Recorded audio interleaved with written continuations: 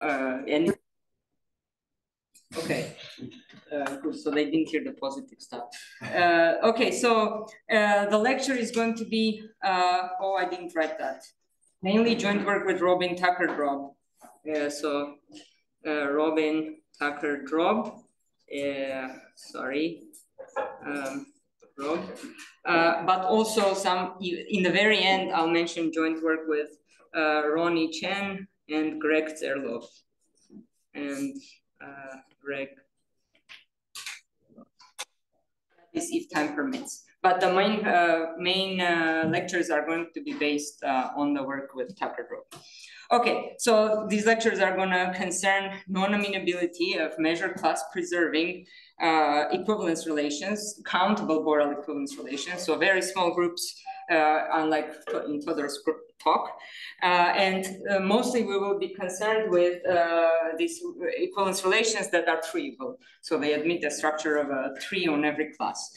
So I'll start with the point of the series is to mainly to characterize which ones among the treeable ones are amenable. And there is this characterization in the measure preserving setting. And our main result is that we find the characterization in the quasi-measure preserving setting, in the setting where only null sets are preserved, but the measure changes. Okay, so I think that today's lecture mostly is going to consist of like defining every term in blue appearing in the first two lines. And so I apologize, it's going to be equally painful for those who know and to those who don't know, because I'm going to go fast. So it's a phrase I stole from Benji Weiss. Okay, so we start with measure class preserving C-bears, we call them. So measure class preserving, which I'm going to call MCP. C-bears. I will not write what C-bears are. I already said countable Borel equivalence relations here. Okay, so what are these things? First of all, an equivalence relation E on standard Borel space X. Say you can think of X as the reals or the 0-1 interval. Okay, X is called countable Borel equivalence relation, so it's called C-bear.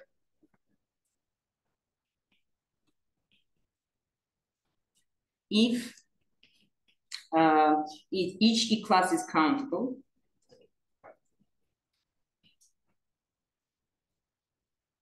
and E is a set of pairs.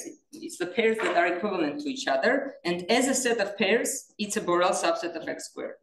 And E is a Borel subset of X squared.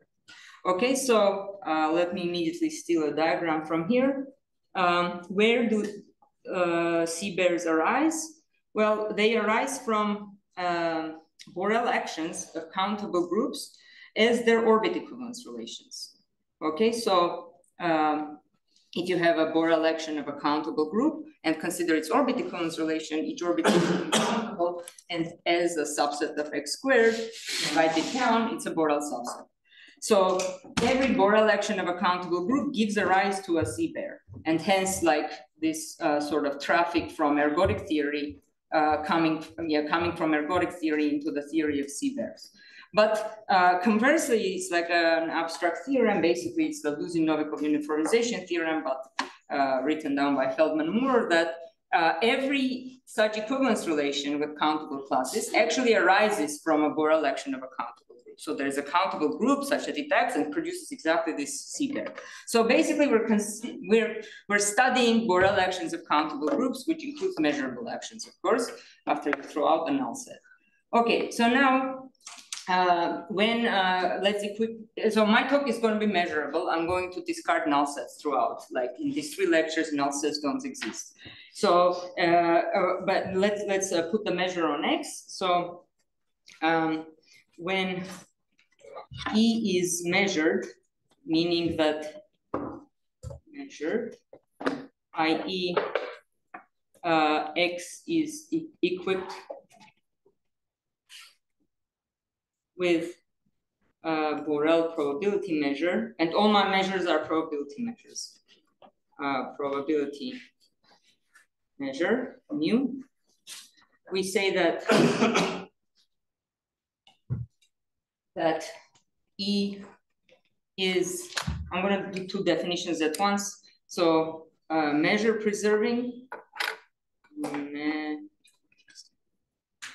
measure preserving,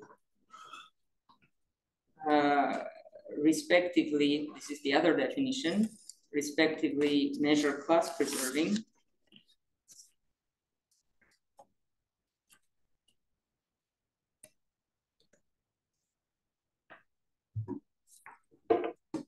If for every Borel automorphism of E, so for every element in this Borel full group, oops, and I'll define what this is. This is the set of all Borel bijections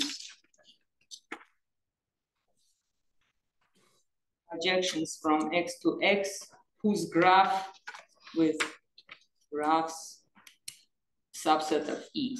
That means a point X is mapped by this map phi to a point Y, and such that X and Y are equivalent. So it basically permutes each class, but doesn't mix up the two classes. Okay, so and we call this the Borel full group of E. So every phi that is like this, if for every phi, phi is, so I'm defining measure preserving. So I want to say that the push forward of the measure mu by phi is mu. And to define measure class preserving, I would just say that this push forward is in the same measure class. So it's equivalent to mu. Okay, so this is the definition. And the measure class preserving has a shorter characterization. So in fact, so when you say equivalent, I mean have same null sets. Same null sets, yeah. In fact,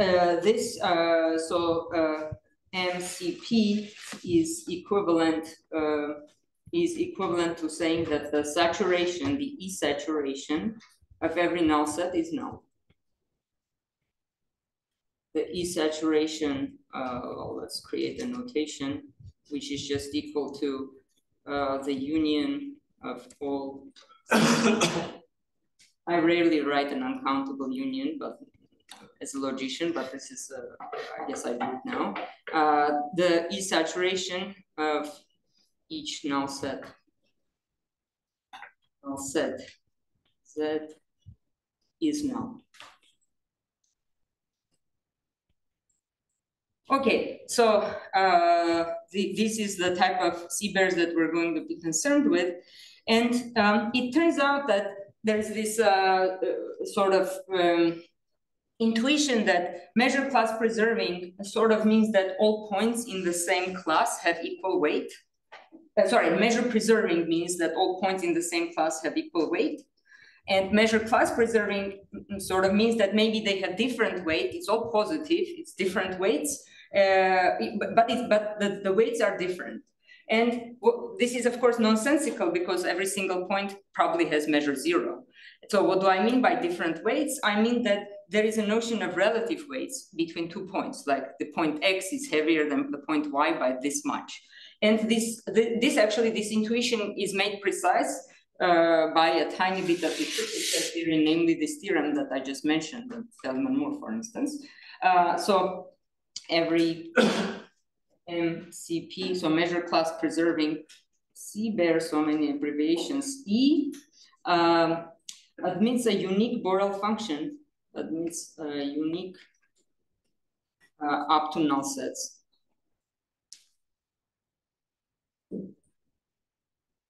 Borel function. So it's a function from, I denoted by W because those co-authors with which I denoted by W are here, and the one that I didn't is not here right now. So it's a map W from E as a set of pairs. two positive reals, a Borel function. So this is called, so the way I think of this Borel function is it takes 2 points that are in the same E class and spits out a real number, which I'm going to denote this funny way, this way, which I, in my mind, read as the weight of x relative to y, so divided by the weight of y. So this part is nonsense, but it helps. So is the function this called the Redon-Nikodym cocycle, called the Redon-Nikodym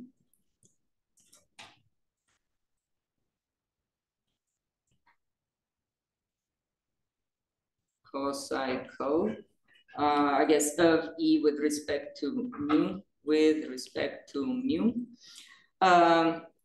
so Borel function, what?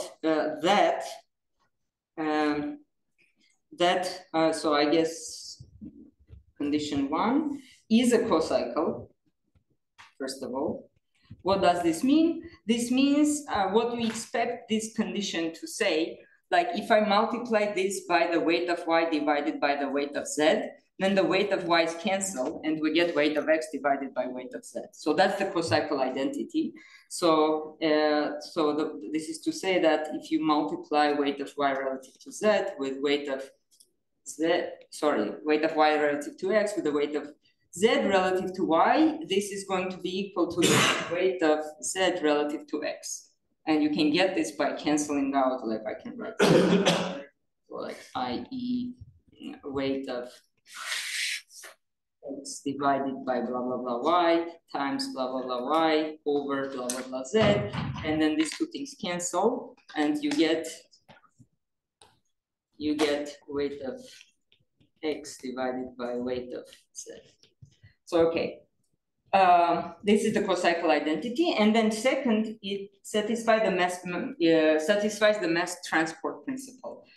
And could you just step the x and y between the two lines? These two lines? Yes. Well, no, this is equal to this is the map from yx to yx is taken to, this is the value at y comma x. You just swap the y and the x in both spots. You just need to find it.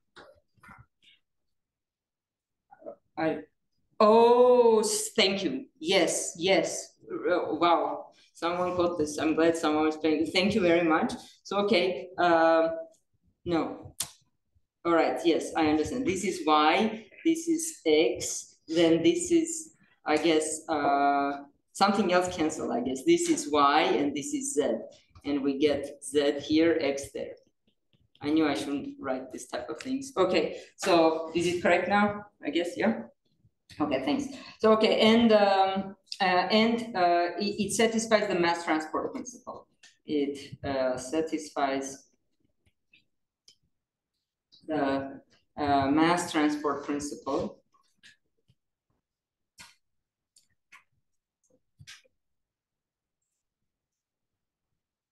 So what this is the term we at least stole from percolation theory. They call it, with the presence of a cocycle, they call it tilted mass transport principle, but whatever. So it says that for any bounded Borel function, actually no, for any positive Borel function, so non-negative Borel function, for any Borel f from the space x to the reals, extended reals,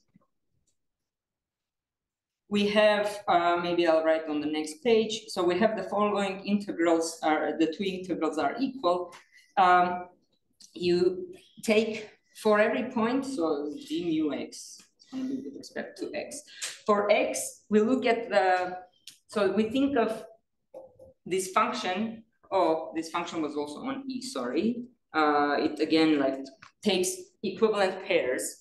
So you think of the x giving a fraction of its mass to the other points in its class. So it gives some, mass to to its friends in the same equivalence class. That's like f of x comma y, where y varies over the class. So I want to say the outgoing mass, total outgoing mass, and I'm taking the expectation of it.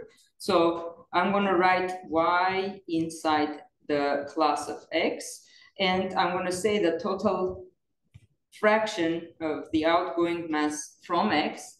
So I want to write it here, how I think of this. This is the outgoing mass from x. X relative to x, relative to x. So, like, you know, each point, if we want to think of not relative masses, but like total, you think of mass of x as 1 kilogram, and then everything else is in terms of kilograms now. And then if like this has to be equal to the incoming mass from other points to x. So this is with averages. So this is again y going from the class of x. But now, so I want f y comma x. So it comes from y, but we know that I think of this f as the fraction of the mass of y. So like if f says 1/2, that means half of the mass of y is coming to x. Which means if I'm going to represent this in terms of x, I need to, you know, switch. We need to make this in terms of the mass of x, mass of y relative to x. So I multiply with this relativization number. Okay, so weight. So this is a weighted incoming mass. So this is the incoming mass.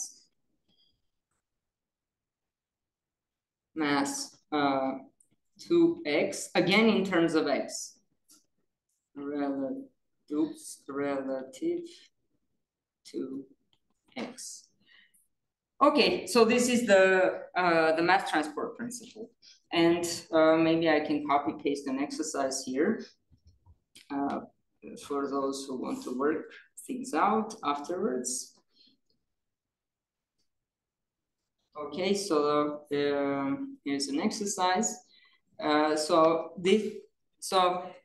Firstly, how to compute this cocycle, this W function, this weight function. So you can show that 2 is equivalent to what I wrote as 2 prime, which gives you a way to compute this radon-Nicodim cocycle in terms of radon-Nicodim derivatives.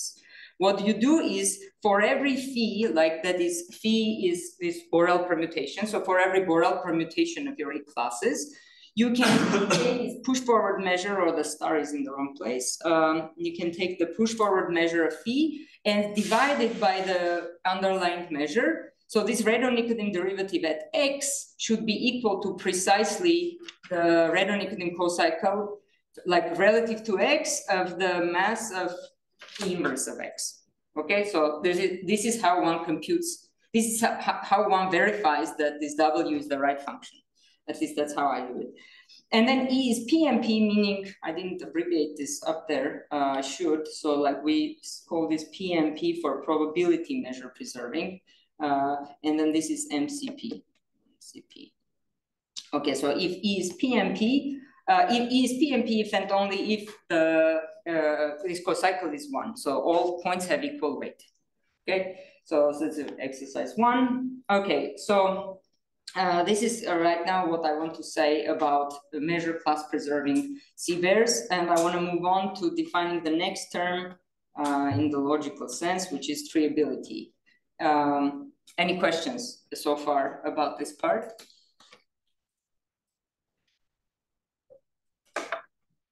Mu was just a fixed measure, right? There was Fixed no measures, relation. no relations. Yeah, the relation is in the assumption of this measure class preserving. Okay.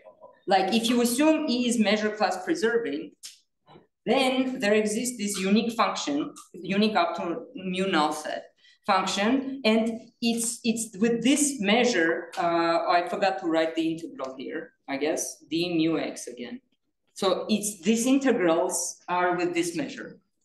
And it's sort of this function, so the mu is not invariant, like the automorphism of the equivalence relation moves it to a different measure, but it moves it to an equivalent measure, and this function corrects the non-invariance. Like there is an error, you know, the 1 turns into 2, and it sort of corrects it. So it multiplies it into 1/2 and corrects it. Yeah, okay. Okay, so let's move on to treatable equivalence relations.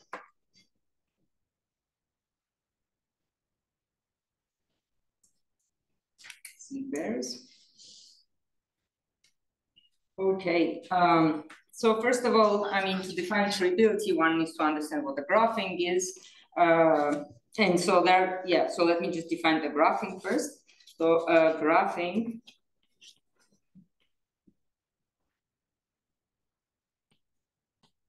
of countable Borel equivalence relation E is a Borel graph G, Borel in the sense that, so on X, so i.e. it's a G is a Borel subset of X squared. So I think of, in descriptive set theory, we identify the name graph G with its set of edges, unlike in graph theory, where those are different things. So i.e. this is a Borel symmetric set. So I want my graphs to be undirected, I take a symmetric relation. Okay, so G is a Borel symmetric set such that the G components, G connected components, I guess maybe I should write connected components, are exactly the E classes.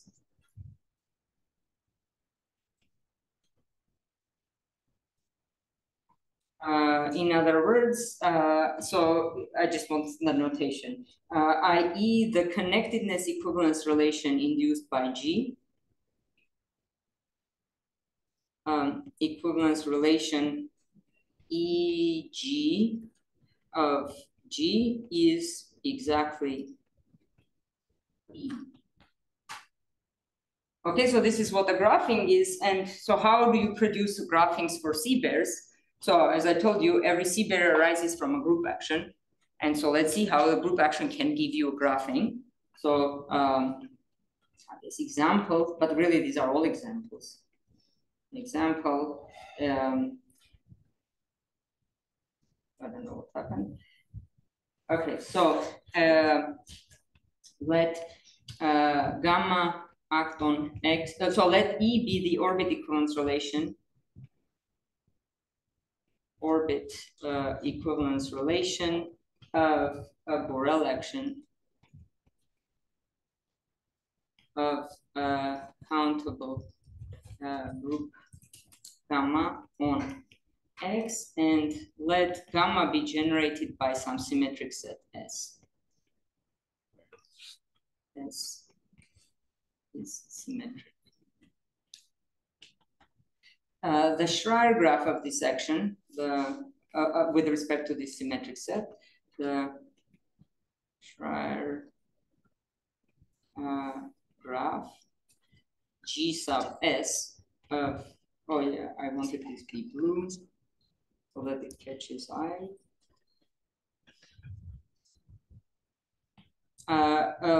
So Schreier graph G S of this action with respect to S is the graph on G, on X, graph on X defined by, so I put two edges, I put an edge between X and Y, if and only if there is a generator that maps X to Y. So S times Y for some generator.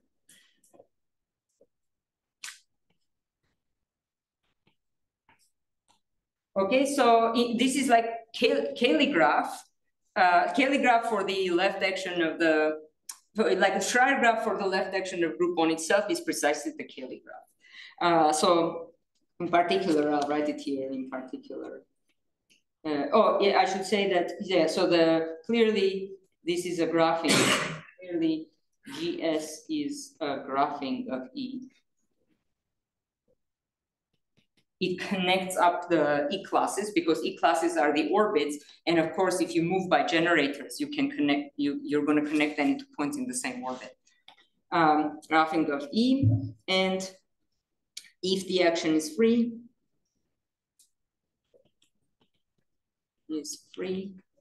then each component is a copy of the Cayley graph exactly. Of the Cayley graph of gamma with respect to the same generating set. Okay, so now what are treeable equivalence relations? So a C-bear is called treeable. Is treeable if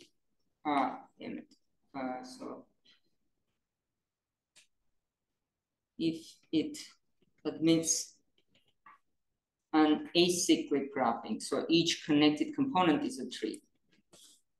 Graphing called a tree.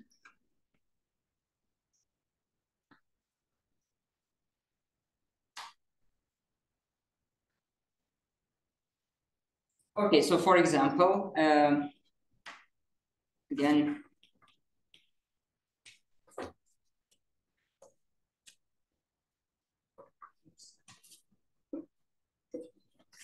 every free Borel action. Oh, I keep thinking I left a space here. I say like if mu is a Borel probability measure. Well, okay, if mu is a Borel probability measure on X, then we call, then E is called mu treeable, and that's the main concept I'm going to use. I don't care in these talks about Borel treeability. Is mu treeable if it is treeable after throwing out, treeable after throwing out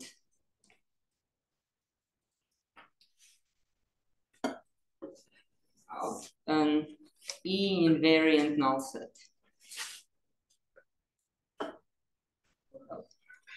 Invariant, yeah, Borel null set. Why not?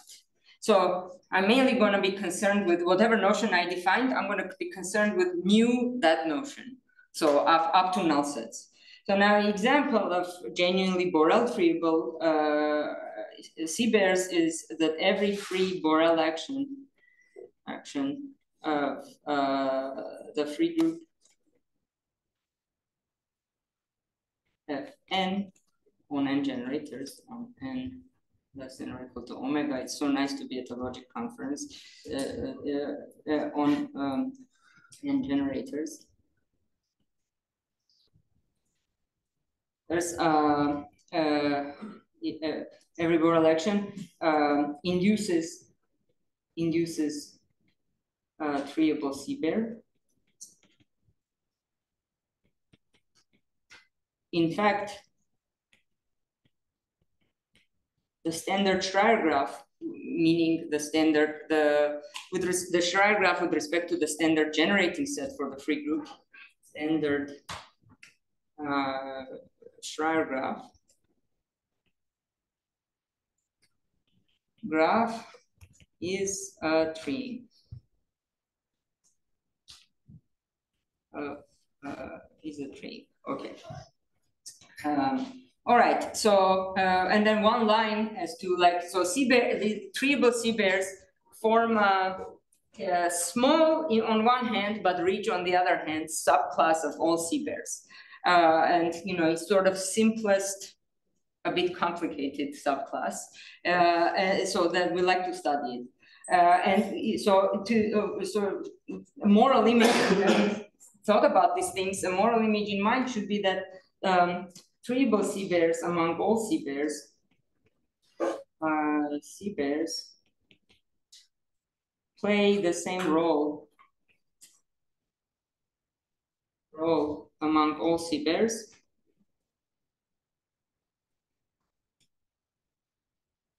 as free groups, like this example showed, sort of free groups among all countable groups. Okay. So this is the class of C-bears. Again, like, I recommend to study it, but I don't want to spend more time on this. So I'm going to move on to defining the next notion, which is amenability for C-bears. Also in my context, equivalent to hyperfiniteness. So I'll define both notions at the same time. Finite / amenable.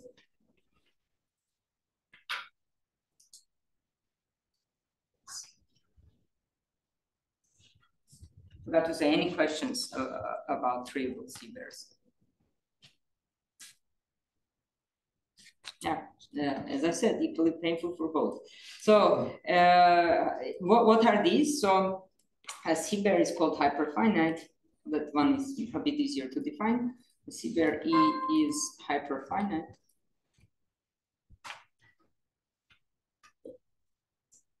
Some people stress Borel hyperfinite if they have worked on it. So Borel hyperfinite, if it is an increasing union of finite C-bears. You can guess what finite C-bears are based on countable C, like the C, so like F-bears, where En is a finite Borel equivalence relation.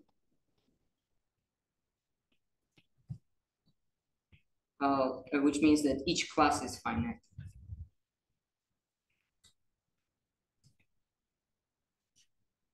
So these are sort of the most basic still infinite equivalence relations that we can consider.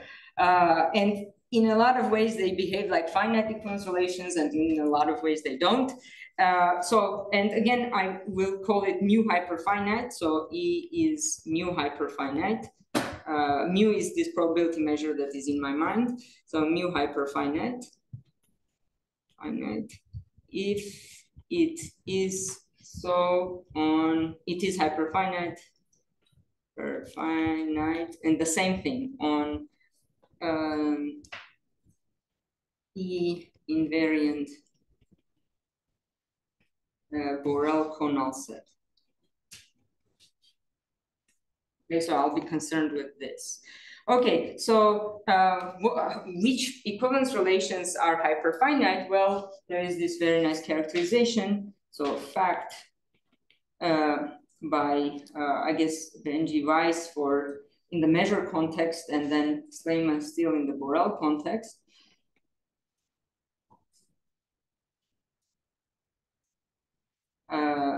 I'm saying for fact because it's not so hard to prove with the current sort of understanding that C-bear is hyperfinite.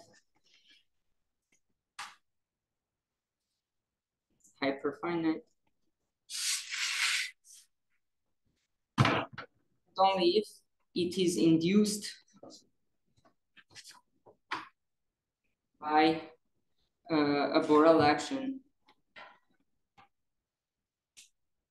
of Z. Okay, so in particular, hyperfinite C-bears are treeable, in fact, lineable, if you want, because Z is a line and the Schreier graph would be a line. Yeah. So in particular, hyperfinite implies treeable. Okay. Now a related notion that I want to define, and then turns out these two are equivalent in the measure context, is amenability. So a C-bear is called amenable. So a measured C-bear, C-bear E on a probability, the standard probability space X mu is called is mu amenable. We don't have another sort of well, I don't want to define other notions, the Borel notion, is mu amenable if, so amenable groups are which ones? Those are those groups that admit a finitely additive invariant measure on the group that measures all subsets of the group. Like Z is amenable, but it's not, you need an alpha filter to construct that measure, okay? So I want to define the same thing from groups to equivalence relations. So it's again, I'm going to require now each class to have a finitely additive invariant measure. So if there is an assignment, there is a mu measurable. I'm going to write in quotes so that then I make it precise.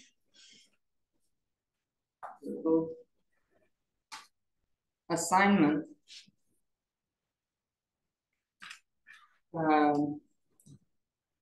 to assignment C mapping to MC, or let's do it this way: mu measurable X mapping to X, assignment.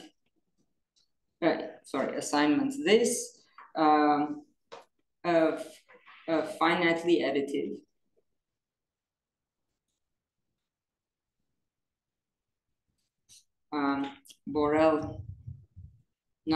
finitely additive probability measure on the class of X.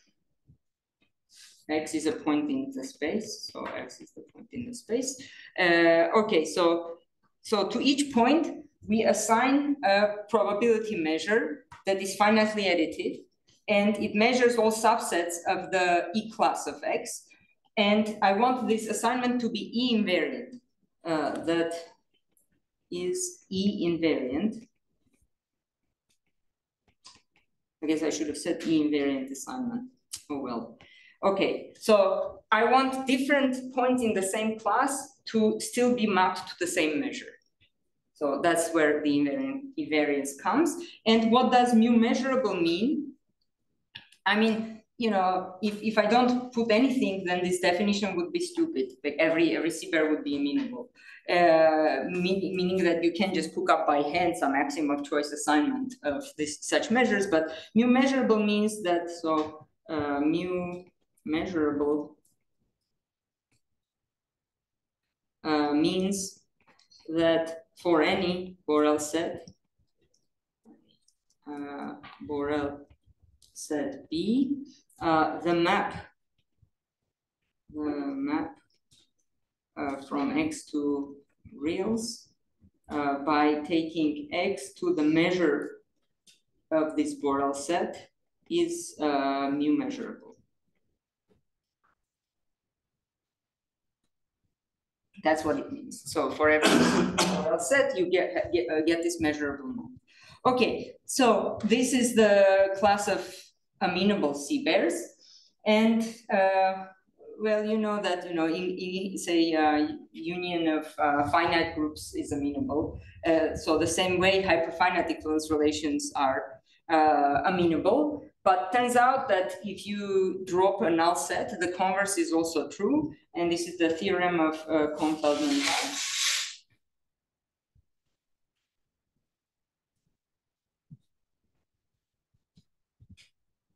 That says that mu hyperfinite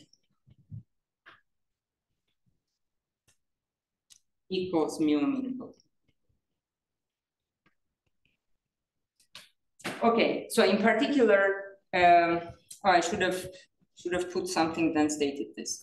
So okay, we'll postpone it for a second. So I'll put it as an exercise here. Not Kohn-Feldman Weiss as an exercise. So this is an exercise, and I'll read it. So what's the exercise? Didn't fit here. Okay, so the exercise is this, that C-bars induced by Borel actions of amenable groups are mu amenable. Like if I give you a amenable group, you will be able to copy the invariant finitely additive probability measure from the group onto each orbit. And I mean, sort of to copy, you need to choose a point, but it turns out that picking any point will result in the same measure by the invariance of the measure on the group.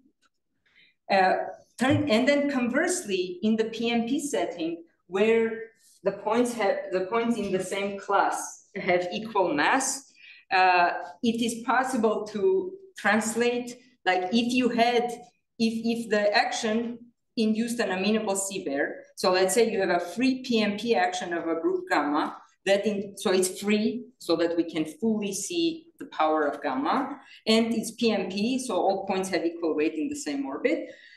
So if you have such an action, and this action induces the orbit equivalence relation all of a sudden is mu amenable, then using this mu and averaging out the mu mx's from all classes, you can actually prove that gamma is amenable. You can build a finitely additive probability measure on gamma. But for that, you need this mu to be invariant. So that's why it holds in the PMP setting. So, okay, let me cut this out again, because I need to also state one more thing. So caution, and it's the main reason for this lecture series. So caution, part B is false in the B is false outside of PMP. For example, there are actions of free group that are free, but the equivalence relation turns out to be amenable, but the free group isn't. Okay, and then finally, can I ask something? Yeah. So for the first part of the exercise, are there some issues with measurability? I mean, if you just, is it trivial or it actually requires something?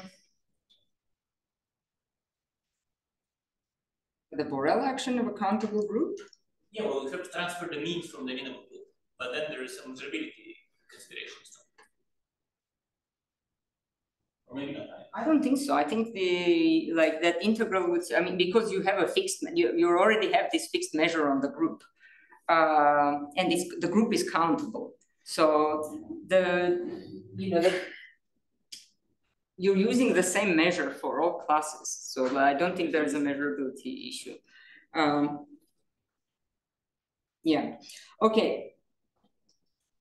So, all right, so this is false outside of PMP setting. And finally, now it makes sense to state the theorem called Kohn-Feldman-Weiss that turns out that mu amenability is the same as hyperfiniteness. And in particular, as a corollary, you get the result of Ornstein-Weiss that if you have a free action of an amenable group, it produces a mu hyperfinite equivalence relation, which then can be produced by a Z action.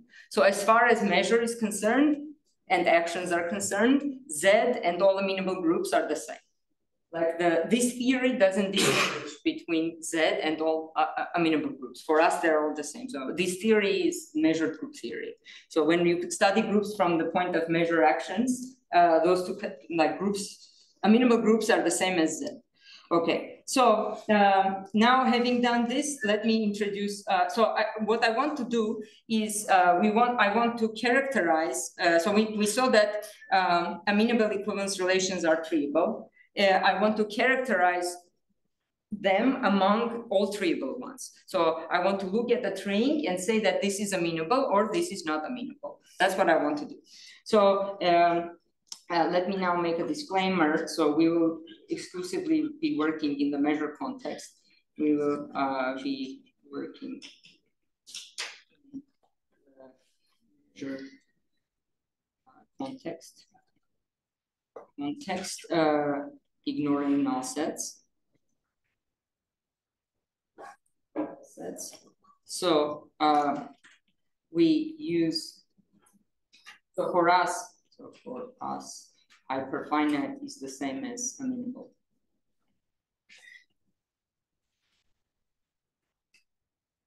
And I will only be using the term amenable. Okay, so now let's talk about ends of graphs, because it turns out that to characterize which treeable equivalence relations are amenable, I need to look at the geometry of the trees. So, and graphs. And I only added this section in the very end that I realized that maybe not everyone knows ends of graphs. So you gotta do it. Okay, so let G now be a connected graph for a second. It will stop being connected very soon. So G be a connected graph on a vertex set X. Or V, so that you think of V as like one connected component of the big thing X later on. Okay, so then here are a bunch of definitions. So a G, I'm going to define the space of ends without mentioning the word ultrafilter. So wish me luck, or yeah, or maybe not. So let a G-ray, G-ray is an infinite simple G path, like an infinite sequence, like Xn, or Vn, I guess, for vertices, Vn, and we denote the set G rays by rays G. Okay. So for a set of vertices,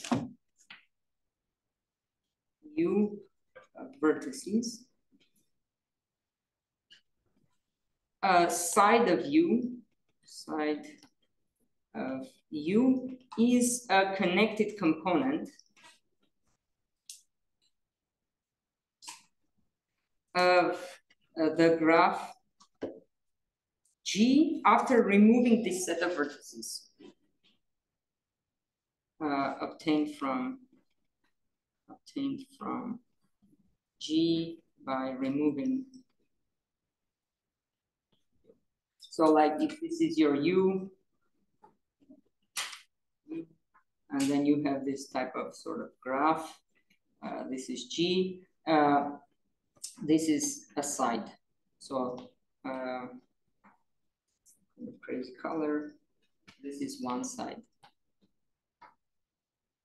of U, okay? Okay, so now we can define ends. So let this denote the end equivalence relation.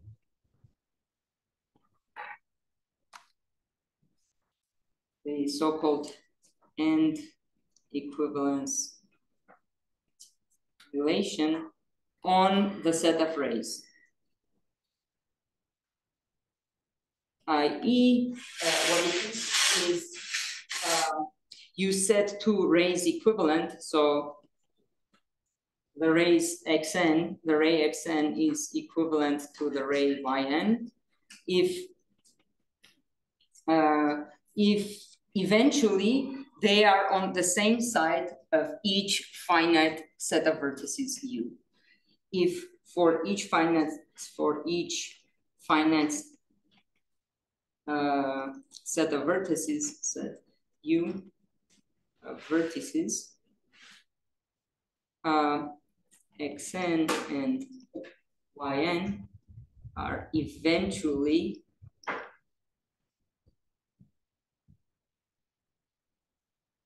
on the same side. I guess in technically said, theoretically speaking, but the English doesn't work that way. On the same side of U. So if you have two rays here, like something like this, and then another one coming from here, going this way, and this one is going that way, these two, purple and red, are eventually on the same side of U. And this is for every U. So no matter how much finite portion of the graph you eat, these two guys are going to go to the same place, to the same side of the finite portions. Okay, so this is the equivalence relation. Maybe I'll put a picture here. I had something like that. So this is two inequivalent rays, and then I'll draw also the equivalent ones. Okay, so these X and Y, these rays are not equivalent because this U is finite, you separate and they go different places. And whereas this other one is are equivalent, because no matter in a grid, no matter what finite portion you eat, every ray is going to eventually be in the same connected component, because after removing a finite thing, you have only one infinite connected component. Okay, so and then finally you would call the classes of this relation are called ends. An end of G, an end of G is just tilde equivalence class. We denote the space of ends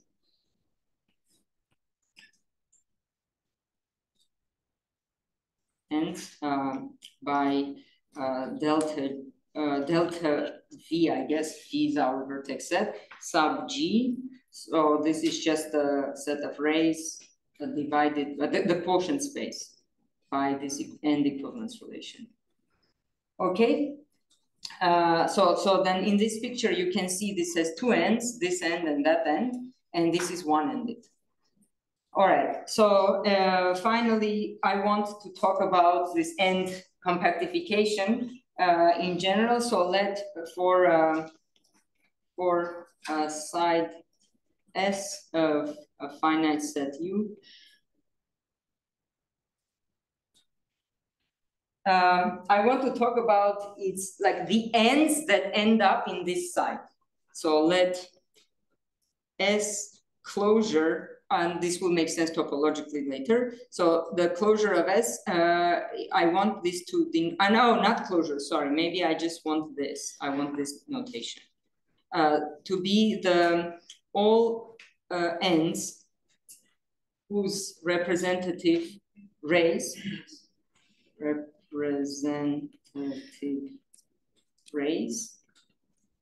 are eventually in S.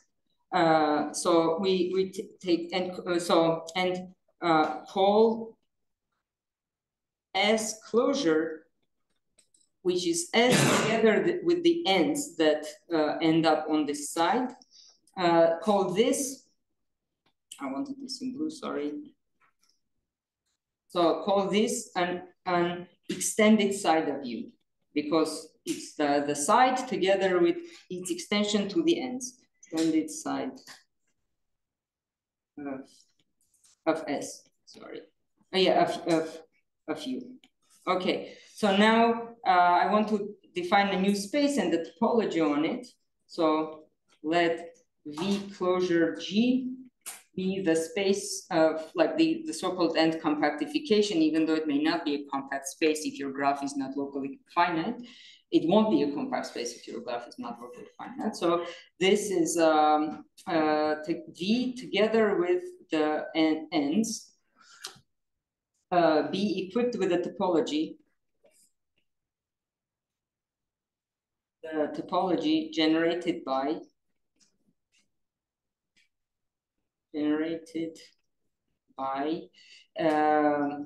so the singleton vertices, the vertex singletons.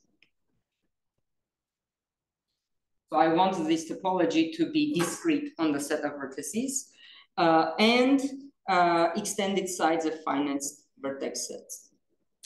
Extended sides of finite vertex sets. So these guys turn into, these guys turn into open sets. So this topology is easily seen to be zero-dimensional. This is zero-dimensional. And when G is locally countable, it's the topology is Polish. Okay, so it's a nice Polish space. Yeah. Sorry, what's the side? Sorry? What's a side? Side, okay. A side is when you remove a finite set, the connected components are called sides. It's just a convenient language. And then extended side is like the side together with all the ends that end up there. Whatever Todor said, I don't buy it. Okay, so then when G is not connected, isn't connected, all the above notions actually make sense. You can check all the above notions make sense, but the topology on V is no longer nice. It's sort of it's a disjoint union of the spaces obtained from each connected component in some humongous topological space, but we never think of it altogether. We always only think of this topology when restricted to each connected component, so we're okay. All right, now with this all said, having said all this, now I'm ready to characterize all the treeings that are amenable. So the character, so Adams dichotomy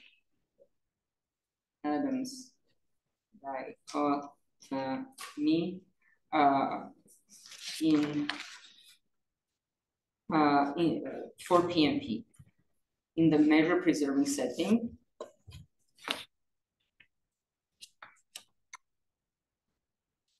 Okay, so we call Borel graph G amenable amenable if such is its connectedness relation.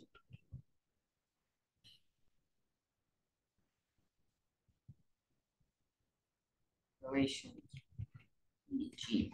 So here we give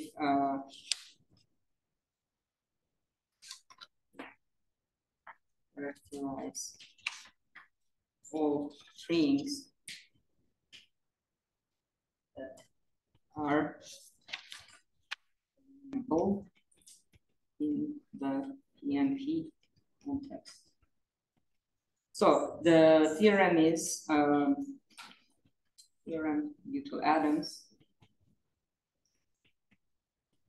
is that PMP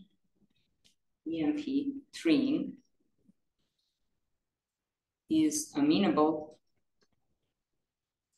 if and only if it has at most two ends in every component.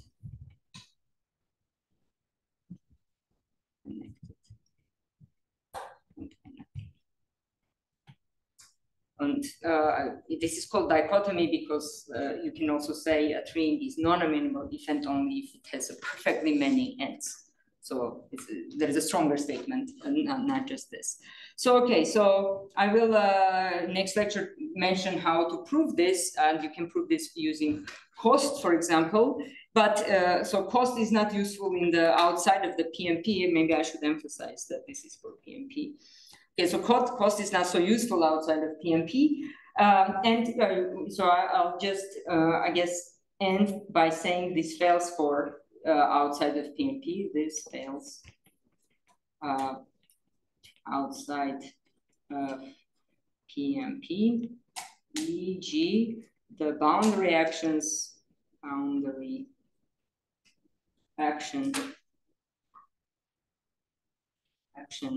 of, say, F2 on its boundary, which I'll define next time, but for those who know, is free on a co-countable set. So admits for regular treeing with perfect set of ends, yet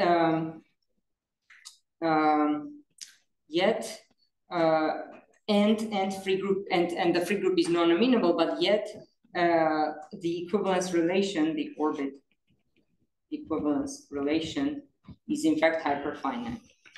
Is amenable.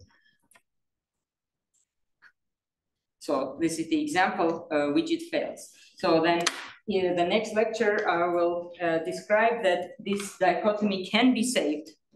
It will be of the form a measure class preserving string is amenable if and only if each connected component has less than or equal to 2 n's such that blah, blah, blah.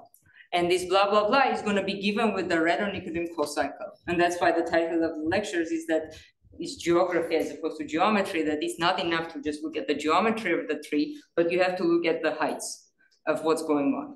And then turns out that those n's that are high, there are only 2 of them, at most 2 of them. Okay? All right, and I'll end here. Thanks.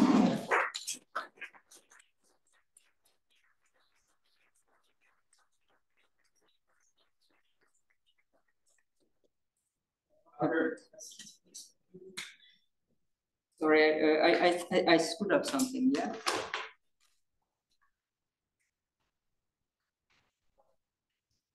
Yeah. Okay. Could you share this file which you just created? Yeah, that was the point of me not giving a Blackboard talk, so that I can immediately share the file, yeah. I'll send it to you, Maciek. This file, can you share it on the website? Yes, sure. Okay. Questions? So, let's thank the speaker.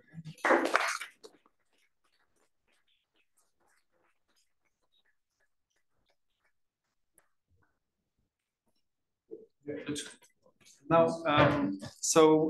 concerning the speakers for today, and also in the afternoon and during the next days, it turns out that there is no USB port here in this tablet. So please, either you can use your computer and connect via Zoom, present slides, or you can send PDF file to the conference email address, and then we'll here on the computer.